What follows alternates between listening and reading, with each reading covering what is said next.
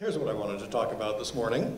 A few basic definitions and a once-over lightly on how we measure aircraft noise, and then focusing on annoyance as a measure of community response to aircraft noise exposure, and then some observations about how hard it is to do epidemiological research on aircraft noise effects. So let's start off with some basic definitions. The usual definition of noise is unwanted sound. That's awfully elliptical because it leaves out the part about it's noise, sound that someone else considers too inconvenient to control. And inconvenient can mean anything from cost too much to do it, or it's too inefficient.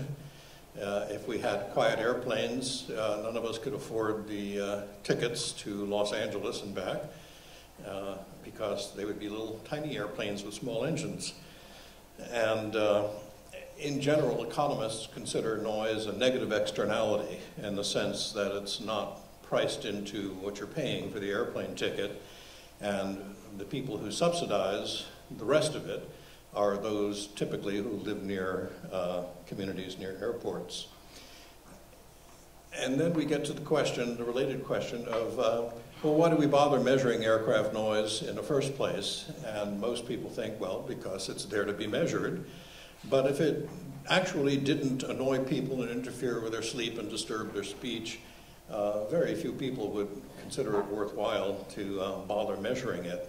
It follows from that any measure of noise that doesn't support some sort of understanding or prediction of community response is of very little interest, and there are plenty of them. There are as many ways to measure noise as there are purposes for making the measurement, and a lot of the metrics have very little to do with community response.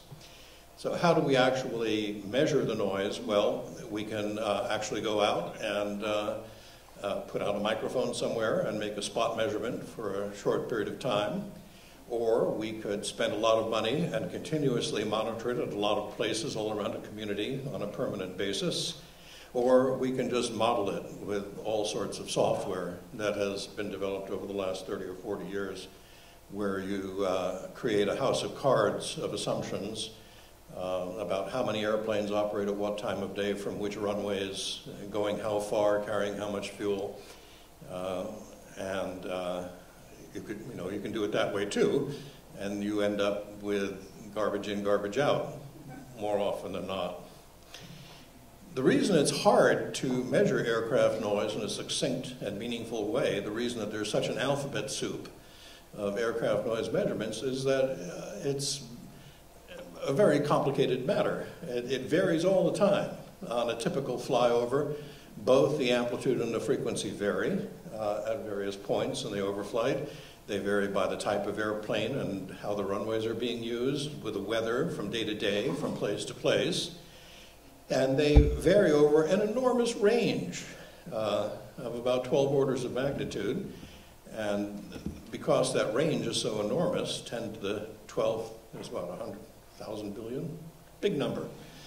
And it's very hard to express on a linear scale, and that pushes us toward logarithmic scales that I'll address in just a minute. And then there's the time scales of interest. Are you interested in what's happening right now, or on a hypothetical average annual day? The contours that you were shown earlier were an average annual day. That's not anybody's exposure in any real 24-hour time period. It's a hypothetical construct. If we took the noise exposure on each of 365 days and somehow picked a typical day when the average fleet was operating in the average mode of the airport, going to the average number of destinations, carrying the average numbers of passengers, that's what those contours that you saw earlier for Logan were. So let's get over the hard part, decibels. It's the reasons that acousticians are still with us, because they know how to spell decibel, and many people have a hard time with it. I should say that in about half a century of talking to juries and teaching courses at Berkeley and other places, I have never succeeded in explaining what a decibel is to people. And the funny part is it's a ratio scale. It's not a linear scale. It's not like a tape measure where the inch from 1 inches to 2 inches is the same inch as the one from 1,000 inches to 1,001 inches. It's a ratio scale. So on a scale like that, the distance from 1 unit to 10 units is the same everywhere along the scale, whether we're talking about the difference from 1,000 to 10,000 or from, you know, 0.1 to 1. You know, that's they're ratios. All acousticians think in terms of ratios all the time. They never think about absolute units. And the reason they do that is because it compresses the, you know, the enormous range that you have to deal with. You know, if you're talking about numbers that are varying by 12 orders of magnitude, you just have to deal with ratios. And here's what we're talking about. The difference from a penny to a dime is the same as from, you know, $100 to $1,000. That's just a weird way to measure. You don't measure money that way. But we do, as acousticians, do it. And it gets us into all kinds of trouble.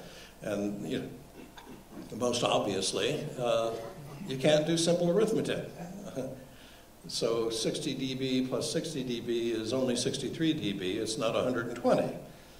And 70 dB and 70 and 70 and 70, well, that's just 76 dB. It's not, you know, a gazillion dB. And that's because we have to, you know, it's just 4 times. You don't add the exponents, right? And 60 dB and 90 dB, you know, like adding one more plane to a bunch of others, and that's 90 dB. And a taste. And that's because a million and a billion isn't that much more than a billion. Yeah? And once again, I've had the same luck that I've had for the last 50 years in trying to get these concepts across. But, you know, that's just the way it goes. I've been proven wrong once again. I keep thinking that one day I'll be able to get through. People are, another one of these complexities is that it's not as though people are perfectly able to hear sounds of all frequencies equally well. And it's even more complicated than that because even though you can't hear the low frequencies, your house can. And, you know, it can rattle and wiggle and create nonlinear effects that you think you might hear an airplane going by, but your window just feels like rattling anyway. And in general, people are most sensitive to noises in the speech range, which is not terribly surprising considering that we evolved, you know, the ears and the vocal tract evolved together. And this problem was first confronted in the late 1920s, not long after it became possible to make measurements. You know, at the end of this is a digression. At the end of World War I, tube amplifiers became available, and very shortly thereafter, these weighting networks were developed. And the first urban noise survey was done in 1929 by Bell Laboratories, and New York City wanted to know how loud is New York City. And the good engineers at Bell said, well, what kind of noise? You know, all the noise that there is, or just the parts you can hear? And it became immediately obvious once you asked the question that if your purpose in making the noise measurements is to reflect their effects on people, then you don't want to measure all the noise that's being produced, but only the parts that affect people most heavily. So let's look at the temporal variability here. If you put a microphone at a point on the ground and wait for an airplane to fly over it, you get this typical haystack pattern. You know, here comes the airplane, now it's right past directly overhead, and then it flies away. And what part of that is the measurement that you would like to represent? You know, is it the peak? Is it the integrated energy under the curve? Is it the duration? Is it the number of such events? You know, which one is the best measure? Well, best measure is a funny term. The numerically largest one is sometimes the maximum A-weighted sound level. That reflects, however, only a moment in time at the very peak, and it doesn't take into account the number or the duration of aircraft overflights. So if all you're looking for is a big number, well, you can measure the max. But of course, the absolute magnitude is of not much interest if you're trying to predict, in general, the effect on communities. If you're looking for an even bigger number, we could do a little mathematical trickery, and we could take the sound exposure level, which first takes all the energy under the curve, that's all the noise that's emitted by the aircraft, but then because the durations of different flyovers are different, you need to normalize that to something if you want to compare a loud, slow airplane with a noisy, fast airplane. Why not normalize them both to 1 second? And so it's sort of a legal fiction that all of the noise during the flyover occurred during 1 second, and the math is easy enough, but you end up with this funny situation where you take the entire duration and you shrink it down and pretend that it was all in 1 second. And then you can go one step further and you can add all those up for a day and get to an equivalent sound level. Or if you wanted to, you could impose an arbitrary 10 dB penalty for nighttime operations, and then you could express everything as a 24-hour A-weighted, time-weighted noise exposure level, where you separate nighttime, daytime, or in California, evening time, into different categories, and then you sum them all up logarithmically, and then you end up with this again, another hypothetical construct that nobody understands. And you can't directly experience it. If I were to nail your shoes to the floor and make you stand there for 24 hours, at the end of 24 hours to say, I just heard the day-night average sound level. But it is a much maligned metric. It makes a lot of sense to acousticians, but not to other people. People widely misconstrue the fact that it's got the word average in it. The average comes from the normalization. There are 86,400 seconds in a day, 24 times 24 times 60, and 10 times the log of 86,400 happens to be 49.4 dB, and so if we take the sound exposure level and subtract 49.4 dB of all the events that occurred during the day, we would come up with a day-night average sound level. Every drop of energy, of acoustic energy, is represented in that number, but because people see the word average in the title, they say, oh, well, that's not sensitive to the maximum noise level today. That's just the average, and that's just not the case. But, and then the other problem, of course, is that any unpopular regulatory interpretation expressed in units of decibels would attract the same adverse and poor understanding from a community. But day-night average sound level is, when the public most often sees day-night average sound level as a series of contours drawn around runways. And it's a shoot the messenger problem. No, it wouldn't matter what you called it, nobody wants to take those as representative of noise exposure. But that 10 dB nighttime penalty leads to this situation where one airplane at 9:59 p.m. is worth 10 airplanes at 10:01 p.m., which can lead to bunching of flights at aircraft, to avoid those higher noise penalties at 9:59 p.m. Everyone's trying to get on the ground quickly before 10 o'clock, and then at 10:01, if you hadn't done that, you would have incurred a 10 dB penalty in order of magnitude.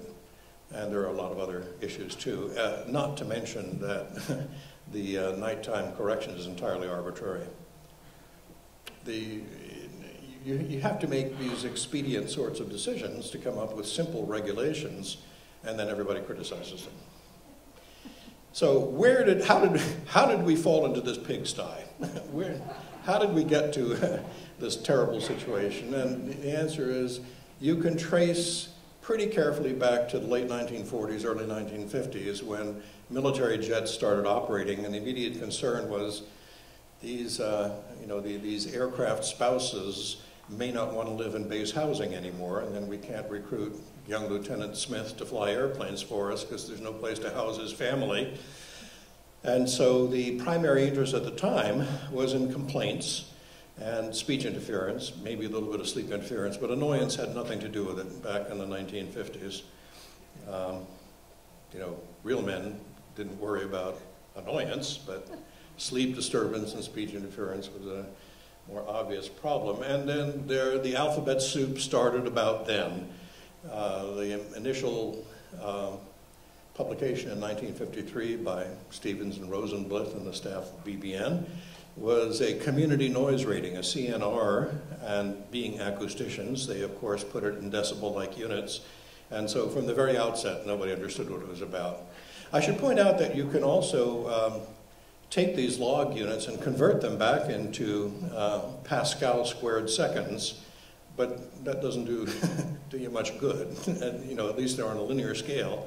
But then you'd saying, well, that yesterday's noise exposure was 498,226.3 Pascal squared seconds. And you know, some people find it easier to say 60 dB, even if they don't know what they're talking about.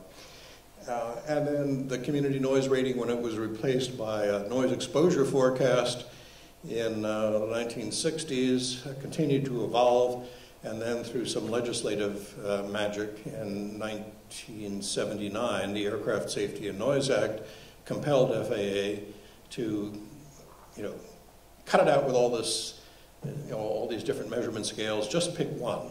You know, and it was like King Canute trying to tell the tide not to come in. Congress told FAA, pick one unit and stick with it.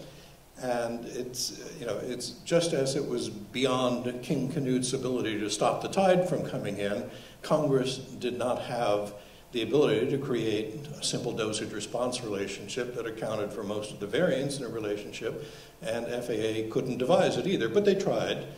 And the other reason that FAA didn't like DNL, this is long ago history, was that it wasn't invented here. It came from California. And you know what California's problem is. The odd thing is that throughout all of this, from CNR through NEF through DNL, the criteria for the significance of noise exposure didn't change. And worse yet, the significance of noise exposure is expressed in decibels, which is just a direct confusion of cause and effect. It's like saying, you know how effective this vaccine is? We gave 100,000 doses of it. Yeah, and what about the incidence of disease? Oh, you know, that's neither here nor there.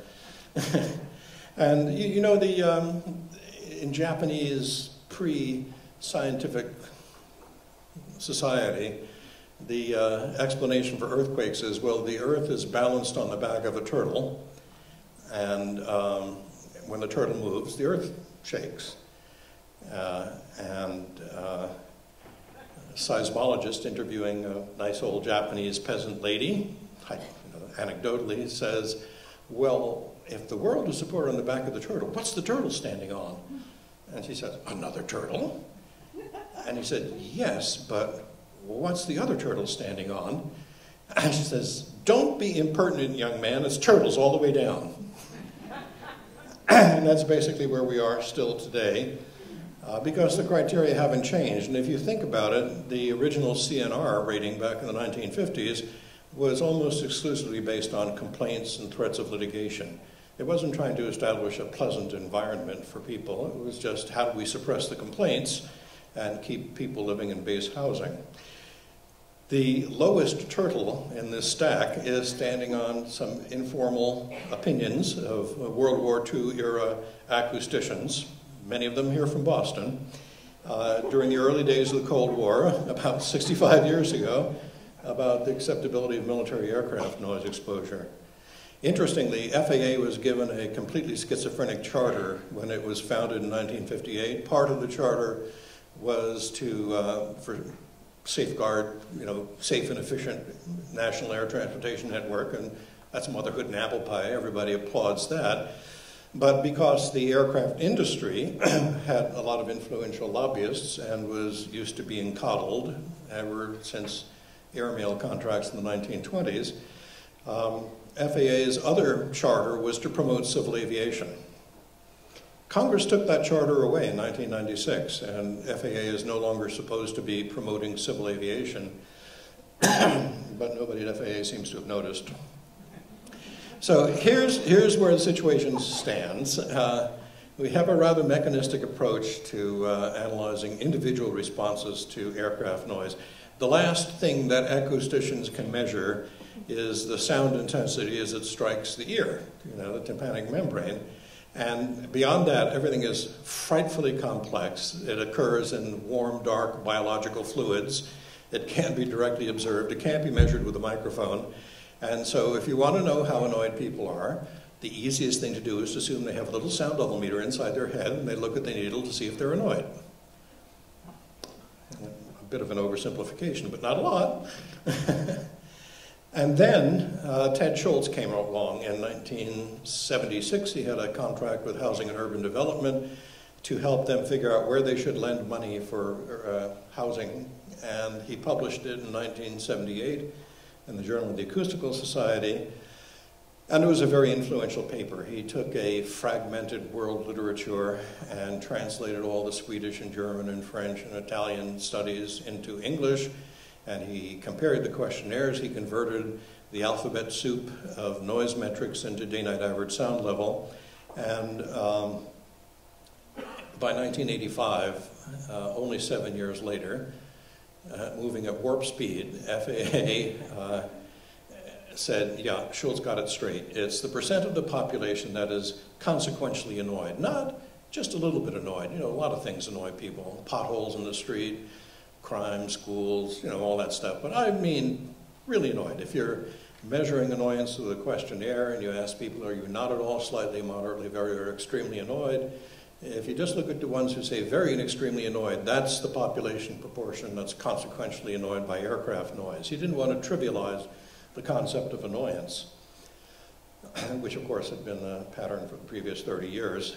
And then in 1992, a collection of federal agencies, self-appointed, no congressional charter, sort of akin to a committee of foxes discussing the lock on the henhouse door, decided that the Schultz curve is the way to go, and they were willing to update it. When Ted Schultz came up with a relationship in 1976, he only had 161 data points. I put together another 292 from the world literature, came to about 490 some data points, and they used a linear regression to, no, it wasn't linear, it was a